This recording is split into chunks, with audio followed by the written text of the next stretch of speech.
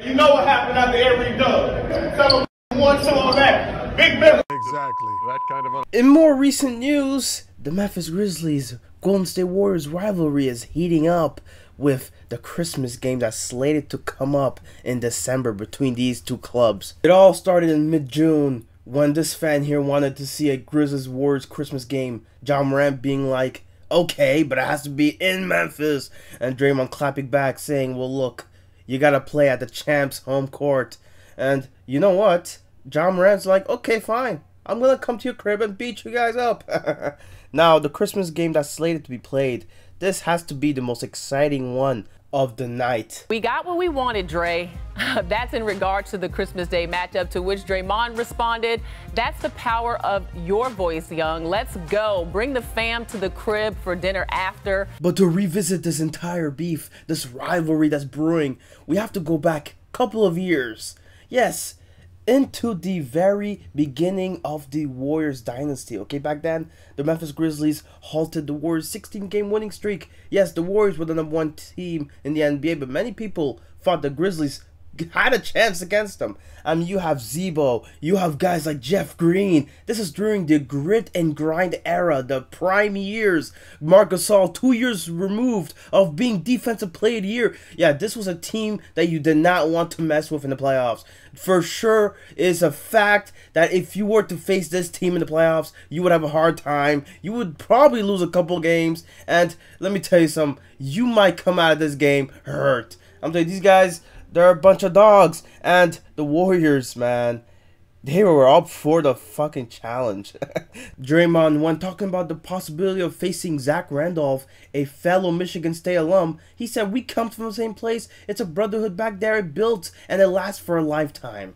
He was also quoted saying, we talk a lot when we play against each other. A lot. He's quiet about it. You won't really notice it. It may not be like that with everybody, but he's always talking to me. But sure enough, the player we didn't mention that will be matched up against Curry, Mike Conley, I mean, he had an injury of his own to deal with, and it will make the series very complicated. Watch CJ's left arm, elbow, and forearm right there.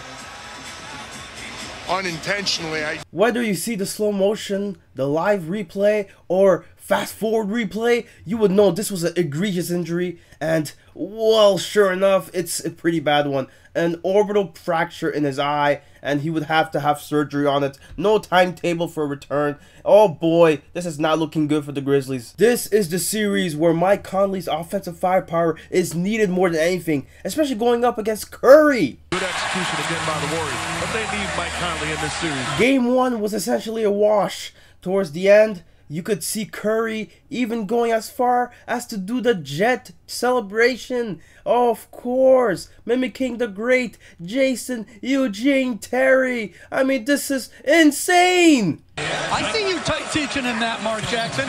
He got his own airplane flying. I know most of my returning viewers are wondering, why am I sounding so different? It's because I have to pace the video, okay? This is taking too much time. Yes, Mike Conley is about to return. This is what Grizzlies fans wanted to see, Mike Conley's name back in the starting lineup. I am orgasmic over this storyline right here. I mean, this is just straight up out of a movie. Mike Conley being blinded from one eye symbolizes the pain he had to go through in order to become stronger, elevating to where he returns with a new face. Conley for three, what a shot! Mike Conley! That's why you need him back. And aren't you just as bricked up as I was when I seen this? Mike Conley and the Grizzlies won that game. They ended up winning at Oracle Arena with the mask, with the one eye being hurt. I mean, this was symbolic, pure symbology. I mean, this was the perfect series for a guy like Tony Allen, first team all defense. First team all defense. First team all defense. Of course, this references the fact that he did make all defensive first team in his 2015 season. And what do you know? You got guys imitating the hero, Conley, crossing over guys, shooting threes. I mean, this game was looking very nice. Tony Allen making defensive plays with just ferocity, and he was just an overall force.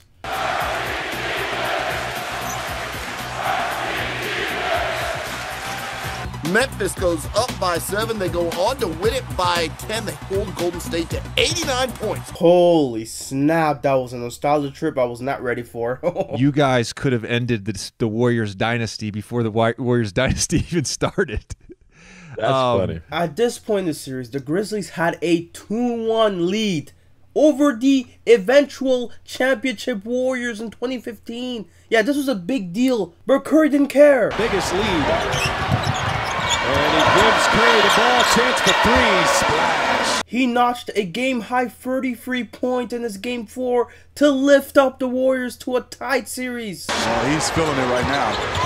12-point lead, looking for more Curry. Nice hit. Just watching this replay just reminds me of why he was even the MVP that season. Just so smooth with it, man. Steph Curry has gone 32 points. But it wasn't just on offense that changed the series up for the Warriors. We got these guys. We know what we got to do. We know, we know what needs to be done. And Steve Kerr started making a huge adjustments. In Game 4, he put Andrew Bogut on Tony Allen and kind of cross-matched, just kind of threw us all for a loop. We were like running in mud at that point. And thank our Larky stars, Coach Nick was covering the league back then. You can see that it was nothing short of a catastrophe, and even though they got a lot of offensive rebounds, their offense sputtered with tons of misses and turnovers. But that's not all, folks. He even gave us a very nice cherry on top, a game prediction. The staff at Memphis is too smart to get burned a second time in a row. But ultimately, it would not matter as Tony Allen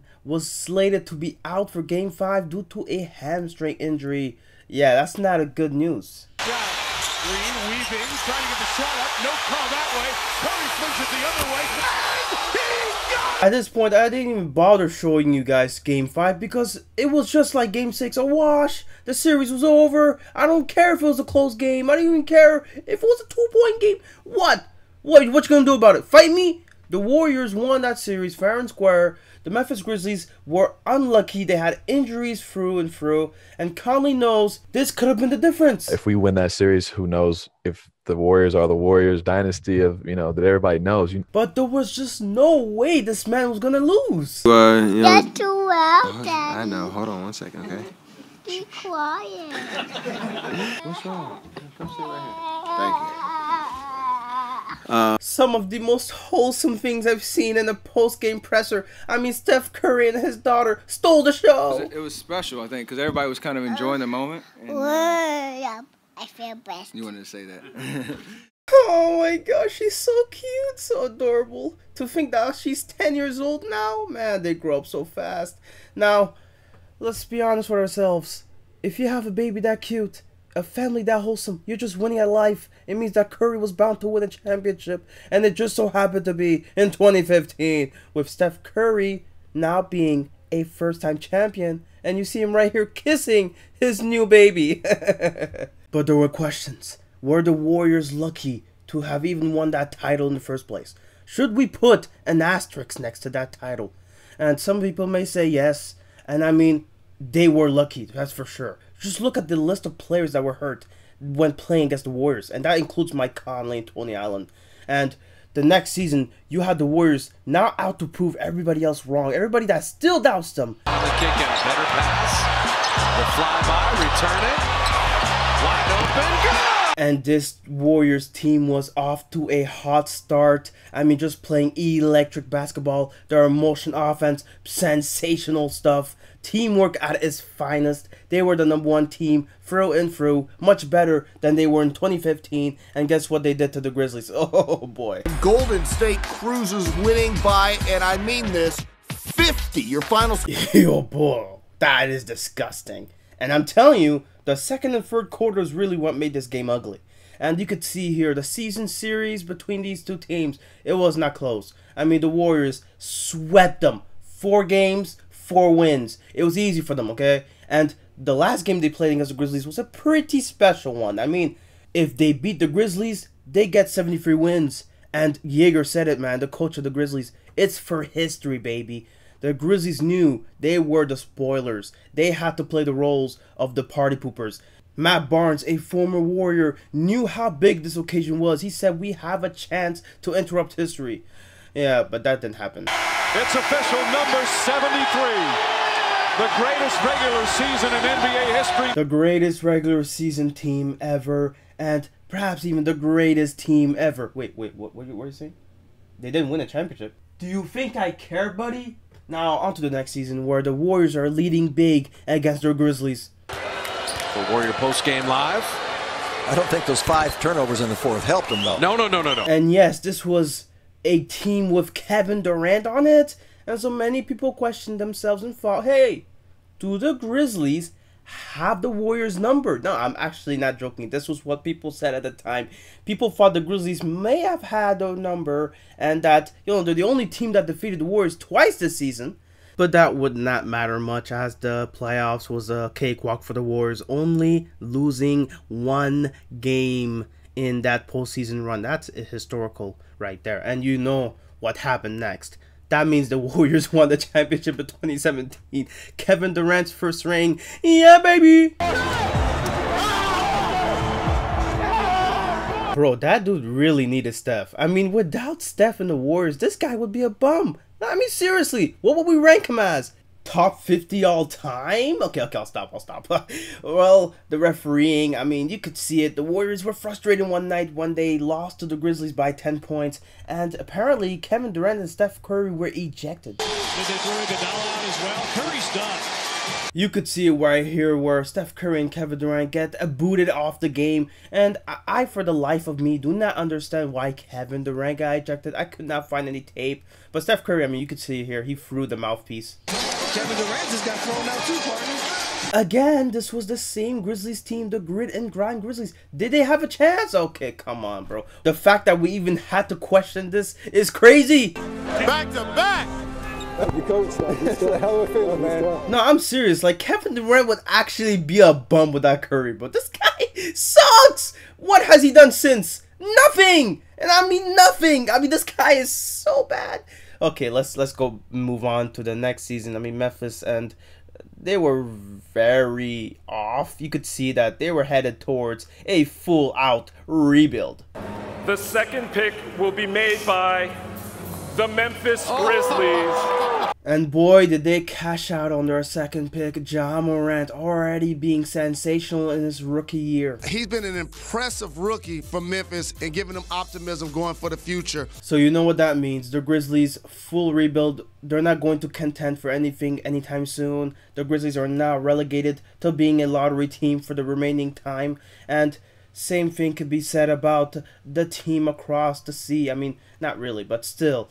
The Warriors, they were also coming off a defeat in the finals. Very tragic. A lot of very sad things happened during that finals. A lot of great things for me, honestly. But that finals really just took a lot out of the Warriors. And you could see here a new team. And ironically, this is where the rivalry got a lot spicier. David Aldridge kind of started something last night completely incidentally. Andre Iguodala not wanting to play for the Grizzlies. Yeah, they weren't happy. Grizzlies guard Dillon Brooks apparently a little fed up about being asked about Iggy. Dillon Brooks being candid as always. I mean, you could see here he was being honest. It came from his heart what he had to say about Iggy. A guy that's on our team doesn't want to be on our team. You know, I can't wait till we find a way to trade him so we can play him. And I could just show him what really Memphis is about. Ja Morant then retweeted that quote, and things really took off. And you knew Steph Curry just had to come in and clap back, saying, well, look, Iggy is a champion. But I'm not sure if he expected Ja to reply. So I tweeted that image, took it from Instagram to the Twitter. Ja Morant answered me on Twitter with this photo of Kevin Durant holding the MVP Finals trophy. Bro, that is cold. Ja Morant, I like it out of you, man. I like that out of you, bro. You got some spice in you, bro. That's what we want to see in this league, man. For those wondering, this is where the rivalry really began. Listen, it's all entertainment. Okay. NBA stands for nothing but actors. Whatever's gonna, create rivalries and make people have fun. It's nice. So, Toof, why did you not start the video with that? Okay, look, I had to preempt the video with some history, okay? It's important for us. Now, Iggy, he was traded to the Miami Heat. And this is where the beef just stalled out. I mean, Ja Morant and Dillon Brooks, they wanted to keep it classy, and which is very respectable. And the Warriors, they went on with their day. honoring the great Iguodala. Steph and Clay went rock, paper, scissors. Here we go. Steph won round 1. Got him. Steph won round 2. Even though they were at the bottom of the league standings, they still knew how to have fun. This Warriors franchise. It reminds me of when Steve Kerr let the players coach the team. Takes the grease board and he hands it to Andre Iguodala. Guess who's coaching the timeouts and the huddles tonight? The Golden State Warrior players are going to do this themselves. And what a ballsy move to have your team coach into a blowout, a 46-point game. I mean, Iguodala was a big part of this dynasty. And I'm sure, just like us watching it at the time, he was excited about this potential plan. Just moves, finds Green. Green drives down a lane. The floater's up. No good. Overtime. Steph Curry, Ja Morant playing to make the playoffs. Winner goes to the playoffs. Losers get eliminated. Yeah, this is where the stakes got higher. 4 to shoot. Morant makes his move, spins in the paint, turns, puts it up, puts it in. Ja Morant knocks it down. It's a 5-point game with 4.5 remaining. And the Grizzlies came out on top against the Warriors. In all seriousness though, this was a very big deal at the time. The Grizzlies beating a Warriors team. I mean, the same team that they dissed a year ago. And it all reminded us that there was more to come from this team. You know that the future is, very bright here. I feel like, we just have a team full of dogs. But for the Warriors, this was a tragic, just sad loss. This team fought so hard to make it to the play-in. Steph Curry damn near carried this team, being an MVP finalist. I mean, you could see it in his face. Disappointment, hurt, angst. He was so out of it. But he had to leave us with this special message to end the season. Just didn't go our way. I don't know how many different ways to say it, but it was a special year, all things considered. And a new experience for me, Draymond Loon. Tried to make the most of it, come back, bottle this up, everybody make the right strides, take advantage of the summer, and you don't want to see us next year. Into the next season, we knew we had to mark down our calendars because whenever these two teams played, fireworks ensued. This Grizzlies team improved substantially. I mean, they were just a much better team, beating the Warriors one game and then the Warriors coming in, beating them the next game. These were two of the best teams in the NBA. Morant pulls up a 3. Good if it goes. It does! And this Grizzlies roster, I mean, they had a swagger unlike any other team. And other things that appealed to me as well. Not going to name them, just, yeah, okay. If we were to nominate a team to be the bad boys of this era, it would be the Grizzlies with Ja Morant and Desmond Bane. He talked back to LeBron. And I gotta respect the youngster for going toe-to-toe with the king. The referees are now telling all the players to stop all this chatter.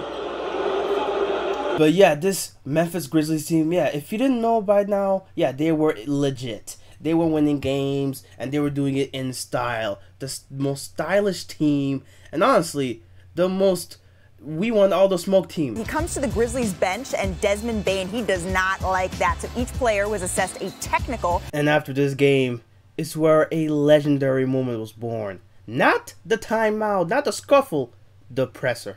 Mic check, mic check. Yo. It's the unicorn man and the ninja in here checking in. Y'all ready? Media is starting now. We play with energy. We play with intensity. We love that. That brings joy to us. That back and forth. That just, that's just what we like. So, you want to play that game? We can play that game. It's cool. I promise you, it's not me. The audio is just bad as is. Okay, it's from them. I'm just gonna say what I feel, and I'm gonna do what I feel too, and that's what they're gonna do. And we appreciate, if you bring it and we on that, that's cool. But what we look for. That's what you saw happen. You saw ain't no running in the M, man. We climb up the chimney. Yeah, for sure. We ain't ducking no smoke, man. We're gonna let everybody know we here. We're gonna play hard, trying to get a win. And if you don't like it, oh well. Yeah, you might as well bring it. So if you're gonna cry, what the baby's gonna do. You guys obviously had great. But seriously, why is the audio so trash in here, bruh? I mean, these guys have millions of dollars. Okay, let's just move on again. Because this is where we get to present day. Get your popcorns ready. Last night, and suiting up for Golden State, Iggy was booed every time he touched the ball. 2 years later, Dillon Brooks, still feeling the same way he felt about Iggy not wanting to play for the Grizzlies, he let it be known in a post-game presser after they beat the Warriors in convincing fashion. What you think about how this team has developed? Developed a lot, and we all had the vision and he didn't, which is perfect. You know, send him back to the Warriors and let him, you know, do his thing over there. And Jaren Jackson Jr. also tweeted saying, strengths and numbers, mocking the Warriors, essentially saying they had the strength and numbers. They were the better team. And rankings-wise, they were the better team headed into this playoffs. They were the 2nd seed, the Warriors, the 3rd seed. And you could see here, now the Grizzlies, they had to face a playing team, and that playing team would be the Timberwolves. Beverly, I mean, they wanted to be called the bad boys of this era. They want to be the guys that want all the smoke. And Ja Morant, he replied in kind. You remember that quote I said? Which one about? Ain't ducking, no smoke. We run up the chimney. Simple as that. We ain't no conversations about not letting nobody get under your skin. If somebody, you know, comes towards you, you can't back down. It's a soft person tendency. We don't got no soft guys over here. I'm sorry, but if you're the Timberwolves, just seeing all these leads blown in this series alone, I mean, you had a chance to win the series if you had at least won 2 of these games. And allow me to refresh your memories if you had forgotten how bad this is. Jones will try again. Morant, the offensive board. Couldn't get the offensive board, and guess what? Morant catches you sleeping. Morant, the drive, gets inside, layup is good! The Timberwolves were leading into the 4th quarter, and now they're playing stupid hero ball. It's not a good shot. That's hero basketball, what we just finished talking about. And now, fortunately, McDaniels does make the Grizzlies pay here with a 3-pointer that makes it a 1-point game. The Grizzlies now having to respond, and they do in such epic fashion. 4 on the shot clock, Morant, the drive, Morant. Jones just gets it off the time. It's good! And honestly, the Grizzlies, it looked like they were in trouble. It really did. I honestly thought that the Timberwolves were going to win the series at one point. That's how close this series was. And that's how confused I am, seeing how many blown leads the Timberwolves had. Now the Grizzlies, they have to move on. So look, there's no falling behind by 15 and 18 and 23 points and coming back to win games. There's no trailing by 10 going into the 4th quarter. This is not Minnesota.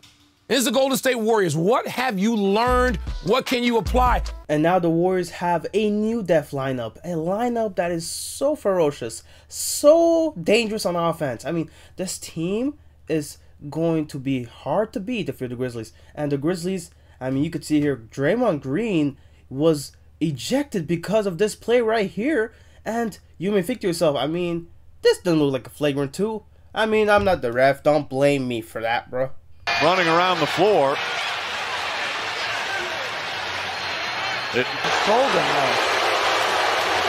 And Steve Kerr's reaction. Yep. You know how I know this rivalry is real?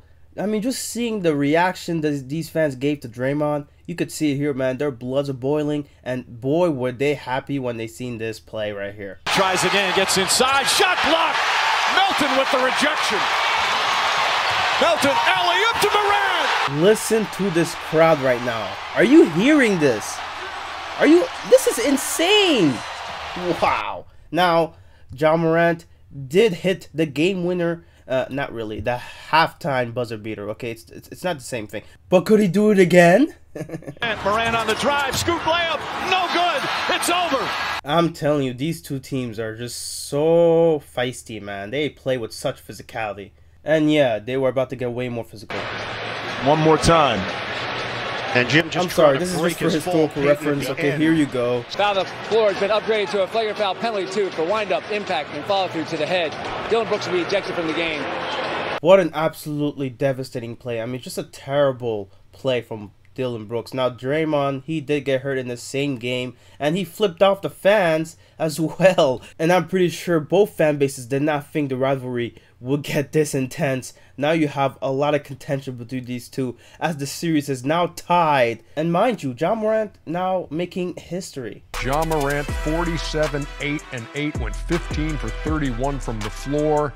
18 of those points coming in the decisive fourth quarter. He is the first player to have multiple 45-point games in the playoffs before being a 23-year-old since LeBron James and Kobe Bryant did it when they were young. Now, Steve Kerr, he had some very blunt words to say about the Dillon Brooks play. And I get it, man. I really do. In the playoffs, you know, this should be the time of his life. And the guy comes in and whacks him across the head in midair. He broke the code. Dillon Brooks broke the code. Well, the fractured elbow, he'll get the MRI today when the team gets back to Golden State. Dillon Brooks rightfully suspended for that horrific play. That could have really ended somebody's career right there. And Draymond Green, I mean, he also had some things to say about him flipping off the fans. You're going to boot somebody who get elbowed in the eye and face running on blood, you should get flipped off. So I'll take the fine, I'll go do an appearance and make up the money. But it felt really good to flip him off. If you're going to boo someone that get elbowed in the eye and blood running down your face, I could have had a concussion or anything. So if they're gonna be that nasty, I can be nasty too. And I'm assuming the cheers was because they know I'll get fined. Great, I make $25 million a year, I should be just fine. And somehow it gets worse. The John Morant story now.